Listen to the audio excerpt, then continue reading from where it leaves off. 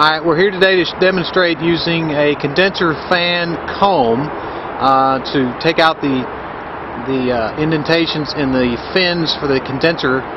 What happens is this thing will get bent over from power washing or bird strikes, or things will hit them and bend the fins over. Now, if all the fins get bent over, obviously the cooling capacity diminishes, as you cannot draw the air through the condenser to cool off.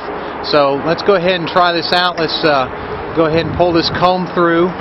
As you can see, as the actual fins are being straightened, it takes the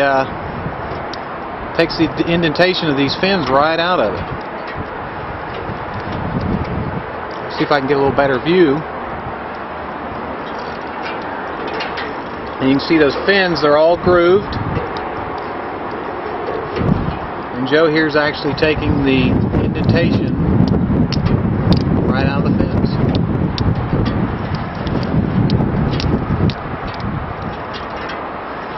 Now you use with this tool, and go ahead, Joe, and just rub across there and draw another line, and then let's take them out. Okay, now on this tool there's many different sizes, but this one is the actual, it's the number 8 size. Let's go ahead and let's take these back out, show everybody we can get them out of there.